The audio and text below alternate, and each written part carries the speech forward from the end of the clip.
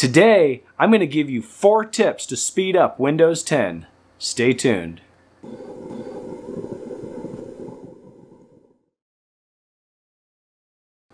Slow computers are a drag. Most people's first reaction to a slow computer is to buy a new one. I'm here to tell you that the majority of the time, that's not necessary.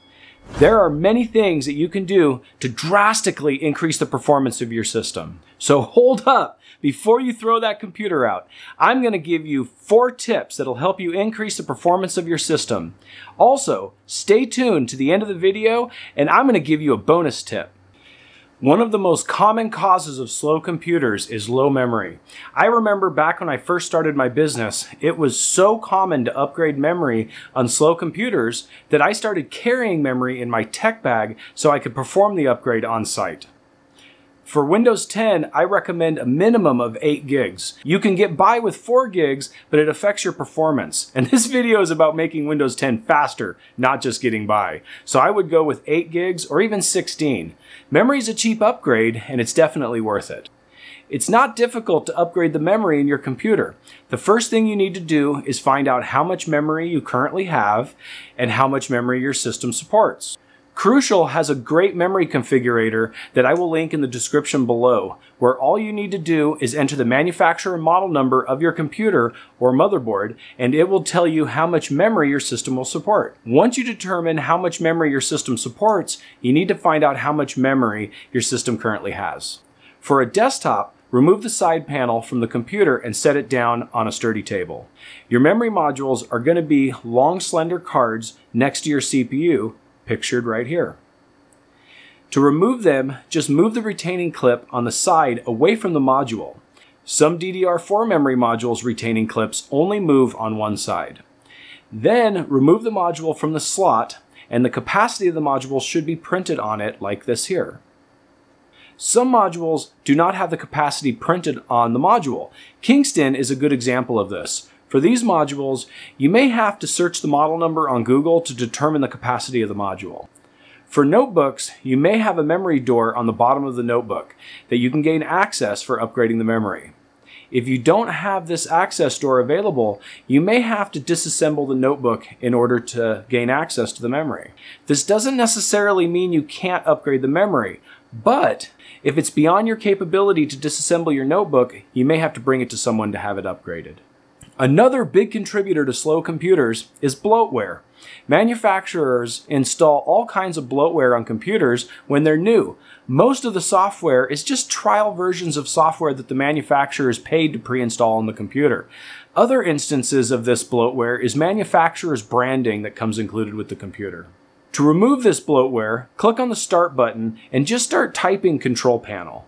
Not sure why Microsoft hides the Control Panel in Windows 10, but it's still accessible if you search for it. From the Control Panel, click on Uninstall a Program right here. From here, look for software that includes the manufacturer of your PC's name. I wouldn't recommend removing software associated with your touchpad or other hardware. I would, however, recommend removing the included antivirus that comes with your computer. Most of the time, these antiviruses are not worth the performance loss that they cause. Windows 10 comes with a built-in antivirus that I believe does a great job. This antivirus automatically takes over if you uninstall the antivirus that you're currently using. This next tip may sound really obvious, but because of the way Windows 10 works, it's not as obvious as you might think. Windows needs to be restarted occasionally. When Windows runs for extended periods of time, it suffers from memory holes and other issues that impact performance. In previous versions of Windows, this wasn't a big deal because every time you shut down your computer, it was the equivalent of restarting. However, that's not the case with Windows 10. Windows 10 uses a hybrid startup that actually hibernates many of the system services when you shut it down. So the next time you turn your computer on, it's essentially restoring from a hibernation. Because of this, it's like the computer never really restarted. However, it does cause Windows to boot faster. To restart Windows 10, click on the Start button, then click Power and select Restart from the list. This will perform an actual restart. I would recommend doing this at least once a week. It is possible to disable this hybrid restart in Windows 10. The way to do this is to click on the Start menu and start typing Command Prompt. When Command Prompt appears, right-click on it and select Run as Administrator. Click Yes to the user account control. When the command prompt opens, type the command powercfg-h off. This will disable hibernation so that the hybrid shutdown doesn't actually work. If you ever want to undo this, type the same command but with on at the end. The last tip, and aside from replacing your computer completely, is the most beneficial tip to increasing Windows 10 performance. That's using a solid-state drive as your boot drive in Windows 10. I will not personally even build myself a new computer without a solid-state drive. The prices for these drives have literally crashed in the last year, so now has never been a better time to upgrade to an SSD. Many operations on your computer require the computer to access information on your hard drive. The longer it takes for the computer to access this information, the slower your computer is going to be. As technology increases, the size of files increase as well. My first computer was a 386 DX16. The hard drive was 20 megs. The average size of a photo taken on my smartphone is 5 megabytes. That means my first hard drive could only fit 5 pictures from my smartphone today. A standard hard drive uses technology that is similar to a record player. It has a spinning platter and a head that reads the data off the platter.